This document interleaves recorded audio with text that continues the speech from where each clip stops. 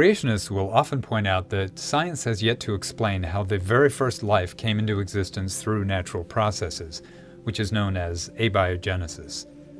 However, evolution doesn't describe how the first life occurred. It only describes what happened after life came into existence.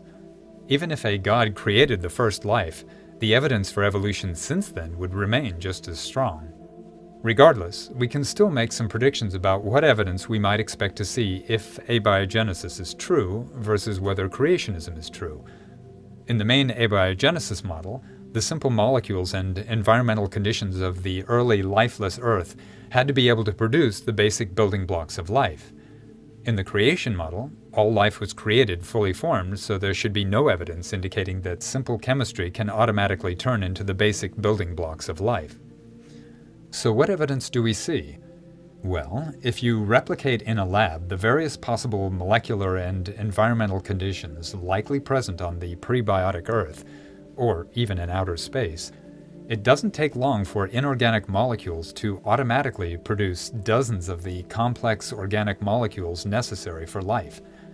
The repeated heating, cooling, and irradiation of these molecules, as would be expected on a prebiotic Earth, can also cause the spontaneous formation of ribonucleotides, which are the precursors of RNA and DNA, and exposure of those ribonucleotides to certain natural clays causes them to spontaneously assemble into RNA strands, and RNA is capable of duplicating itself, which is a fundamental requirement for life.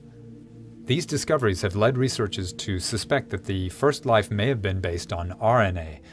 Indeed, some viruses, which are the most primitive life on Earth today, are based on RNA rather than DNA. Meanwhile, simple fatty acids that also form naturally in prebiotic conditions automatically assemble into structures resembling cell membranes. And DNA inserted within those cell membrane-like structures can successfully replicate under the right conditions. This doesn't mean we know all the steps that led to the formation of the first life, at least not yet. But clearly many of the initial steps occur automatically under completely natural conditions. This is not what we would expect to find if creationism is true and all life was created in a single supernatural event. But it is exactly what we would expect to find if life emerged on its own from non-living molecules. In all the examples I've given, evolutionary theory makes predictions that are required to be true in order for evolution to be true. And in fact, those predictions have proven to be correct. Yet those examples are not the only evidence supporting evolutionary theory.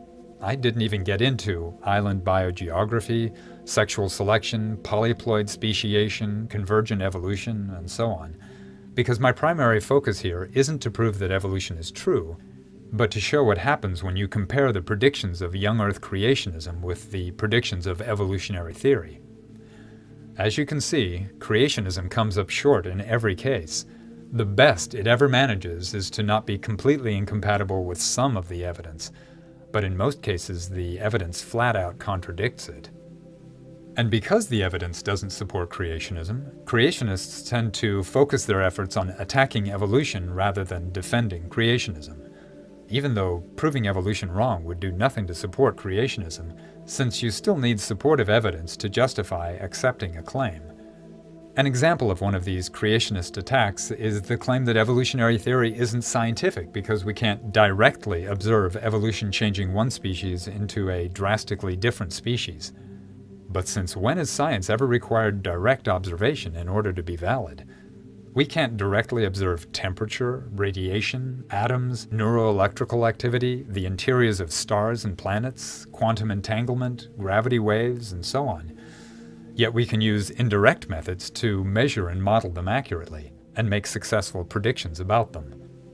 Like evolution, the whole science of forensics is based on determining what happened in the past, yet nobody would claim that we can't successfully solve crimes using DNA, fingerprints, gunshot residue, ballistics, etc. Evolutionary science works essentially the same way, only using different tools to study much older events. The indirect evidence from taxonomy, the fossil record, genetics, etc. are as conclusive as any forensic evidence. Creationists have made well over 500 additional claims against evolution, and scientists have refuted them all.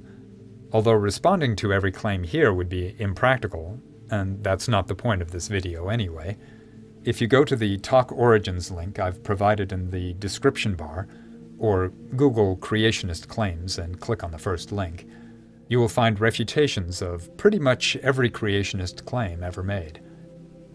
Creationism is a religious belief that cannot accept evidence that contradicts that belief. That means creationism is not scientific, and so it should come as no surprise that the evidence does not support it. The evidence does, however, support evolution, and it does so overwhelmingly. Anyone who thinks otherwise has not studied evolutionary theory or the evidence, or is deliberately ignoring the facts. It's as simple as that.